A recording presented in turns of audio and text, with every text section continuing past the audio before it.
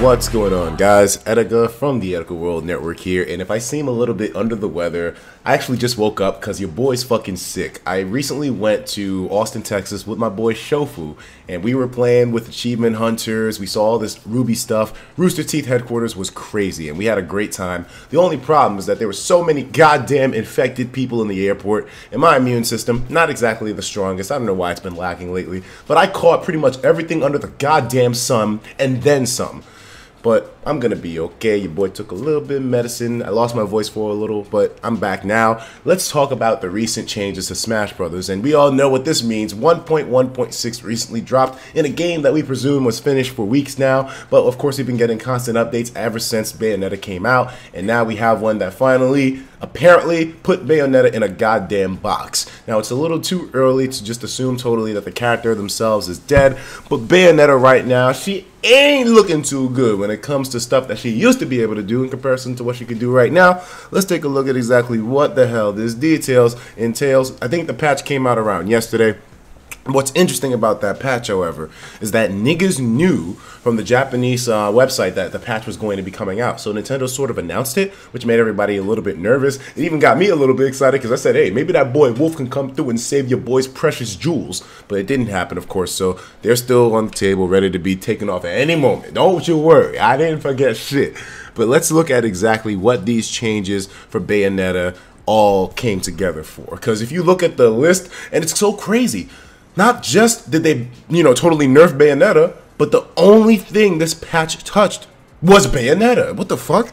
Let's take a look at this, man. So we're going to go to Smashboards 1.1.6. That's an easy way to find out any information when it comes to the new patches in Smash Brothers for future reference, although I've talked about this before. It's the first post right here.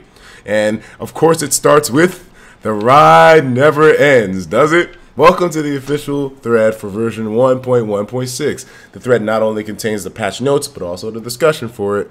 And it talks about a couple other things too. They don't like people fake posting updates to patches and stuff. But anyways, and one other interesting part, the file size of the patch on the Wii U, 65 megabytes, on 3DS, 325 megabytes, and that's due to the 3DS apparently having to re-download all the patches from before just to make them all work for the current patch again. I don't know why. Let's look at these changes, man. Now, of course, I'm not a 100% Smash analyst. Analyst. There we go. She got it. She got it. I'm not on my shit right now, okay? Your boy's sick. Give me some slack. I'm sick. Get the fuck out of here. Anyways, your boy, I'm not exactly a fucking whiz kid when it comes to breaking down the Smash data in terms of the knockback gain and all that stuff, but you can see all this here, and every single percent value, numeric value that's here is going down. So hitbox size reduced from 3.5 to 2.8. All of these changes look pretty damn significant on their own. So when you compile all these together for Bayonetta as a whole, they nerfed the shit out of her, man. As you can see, down tilt nerfed, fair nerfed. But some of these may not be considered nerfs, because if you reduce the knockback on certain moves, maybe it's easier to combo out of them, but we can see the damage percentages got nerfed big time here. Dive kick damage reduced, the angle that it knocks you changed totally. So one thing that I think if you guys really wanted to see a total actual breakdown of some of the data, because he didn't do all of it, but some of the data, a good place to check out would be my nigga E-Sam, who actually covered a lot of this in more specific detail, in more of a rough manner in a sense. So I'll link you to his video as well, covering the Bayonetta changes, because I never played with the character, so I won't be able to tell you myself, not just because I don't know how to cover it, but I've never played Bayonetta. I really have no interest in playing her right now. That is, I do want to play her games though, but I never played her in Smash Brothers, so I can't tell you for a fact, oh, this changed, I felt this different. If they changed somebody like Corrin or Robin, your boy would know right away, but I don't know Bayonetta. So anyways, E-Sam's video about it is pretty interesting. He goes through some of the changes and how Smash DI can be used now to get out of her combos really early, even with a character like Fox, who's known to be really combo prone. So I mean, big time changes are being made to the queen of Smash Brothers. A lot of people call her the queen because she was the best character. I mean, but dude, it's so fucking crazy. I feel like it was suiting for Bayonetta to be at the top of the tier like that. I mean, with the way her personality is and how she's portrayed in her games, it's almost as if she's meant to be the homewrecker. She's the homewrecker of Smash Brothers, man. Similar to what Relax said. I support that notion 100%, man. Although, the fact that she somewhat toxic to the game, can't be denied. I still feel like nerfing her to this extent was a little excessive. And for what ESAM showed us, just the stuff that he showed us, a couple of the changes that they made, already you can see she's nothing like the character she used to be in the slightest, never will be ever again. And it's almost like, you know, he mentioned that Diddy Kong had his hoo-ha nerfed, but he was still a very viable character in the upper tiers. Bayonetta, is she still super viable in the upper tiers? We don't know. There's not been enough time, so we can't really test it. No tournaments yet, so we can't really gauge if her performance is going to be totally hindered by this move, by this massive nerf that Daddy Sakurai gave us from the heavens above. But all we can say for a fact is that she ain't the Bayonetta that she was before. 1.1.5 for Bayonetta are dead. Right now we have this brand new one, and we're going to have to wait and see exactly what she can pull off. But everything right here, as you can see, is a nerf. She's not the character from beforehand. So if you use Bayonetta yourself, some people were saying, oh man, great for Sakurai to scam the players who bought her. You know, oh man, now I'm not getting my money's worth, dude. I mean, you have to understand that when you agree to buy a DLC or anything, it always says that the content is subject to changes and tweaks. You agree to that every single time you purchase DLC. So, I mean, that's not really a case of you being scammed, I think. And plus, it's not like Sakurai says when you buy the character, oh, guaranteed upper tiers, you know, your gameplay will improve when you buy this skin. There's no agreement like that. Although it seems like sometimes there is, considering everybody from the 599 crew is pretty top tier, aside from maybe Roy and maybe Lucas, but still, I don't think there's a case of scamming here, but rather just characters being changed. I mean, my Korin, my barefoot waifu, she got fucking nerfed a little bit. Her run speed was reduced. That's a pretty damn big nerf. But I don't feel like I've been scammed. I think she's still very viable. Even if she wasn't viable, I still don't think I'm being scammed because overall, I like Korin as a character a lot, so that's the only reason why I play her and Robin. But on top of it all, we also have some other interesting news about Korin coming through. You all have known Smash mods have been a thing for a while now. I didn't cover them when they initially came on the scene.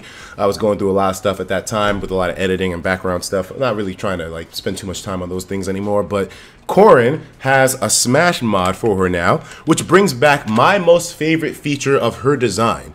And I made a big stink about this in the beginning, but it wasn't enough for me to, you know, start a revolt or anything. I'm not going to fucking totally just deny playing the character based off of one subtle aesthetic change. But Korin got a Smash mod made for her, which uncensors her, makes her fully the design that she was intended to have from Fire Emblem Fates. And if you played Fire Emblem Fates, you use female Korin, you know what I'm talking about. Ignore my nudes right here on my Twitter page. Yesterday was National Send a Nude Day, so I decided to send you dudes some nudes. Hopefully you understand.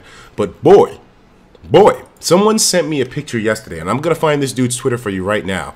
What was his name on here, man? It was, okay then, so Young Echi, I don't know how to pronounce his name, but yo, Young Echi, I mean, Iche, that's how the Japanese say Iche. Young Iche sent me these pictures of female Korin, female Kamui, with her full design uncensored. And you know, it's interesting because it's not like it was a localization change made for the United States versions of Smash. The Japanese versions of Smash and all of them around the world all had the same sort of censorship for those thigh chaps. I'm sorry, I like those thighs, man. That was my favorite part of the design. I mean, the barefoot choice was cool too, and I like the hair as well. And the armor was so, and the dragon, everything about her is so cool. But the thigh chaps, one of my favorite parts, man. And when I saw those weren't included in the game, they covered that up. I'm like, come on, Daddy Sakurai. I know you wanted the E rating, but Jesus Christ, man, it was just a little thigh action. Ain't nothing wrong with some thighs, my boy. But this mod puts it back in. So as you can see, full thighs available there. And also they added some other color alterations too. Smash mods have been doing this for months now, but this is awesome to see on female Kamui. I like the fact that they were able to bring that design choice back. I mean, I think it looks damn good on her, and I feel like that's a huge part of the appeal of the design itself. I mean, male Korin, he's fine, but Kamui, she was always like affected in that sense, but it still didn't make me say, you know, I'm not going to play her or whatever. But I'm glad to see that these moves are being made here. So obviously, your boy did a little research to try to find out how I can do this for myself, because you know me, I'm always behind the curve because YouTube takes up so much of my time in the background that I rarely have time to look up other stuff that I'm interested in, except for rare occasions. But anyways, I tried to look this up. I was like, man, I need to find this shit. And I found the person who made that specific mod, and he said, decided to make the Korin texture I want, love it already, but it ain't completely done yet. She looked done to me, my boy, that's all I'm saying. But it looks really good, guys, and just in general, to have the knowledge to mod and Smash, I wanted to find out how to do so for myself for the future, because I saw Shofu streams. That boy be having all kinds of crazy shit going on in his characters, so I wanted the same thing for myself, and I was able to find out some information. Big thank you to Disorient for linking me to the information on how to do the mod, and in general how to get mods working on my Wii U. Big time help right there. And apparently they have a bunch of skins for a bunch of characters, but Korin as well too. They got the Azura Korin, and as you can see, it has the leg chaps uncensored as well too, and a whole bunch of stuff is on this website. I haven't combed through the entire thing yet, but I'm gonna link this in the description for you guys. If you were wondering how people were able to pull these mods seemingly out of their dick holes, you now know the information for yourself, so you can try to hook this up, maybe help your boy out with trying to hook it up on my own. I'm going to try to find some time to do this later today. But anyways, dudes, that is pretty much all the information besides some other light stuff. Fire Emblem Fates has finally come out in the UK, in Europe in general, and I'm so happy for you guys because you're finally able to embark on the best Fire Emblem, arguably, not just according to me, but a lot of other Fire Emblem veterans have told me this is the best Fire Emblem ever made. That thickness, oh god.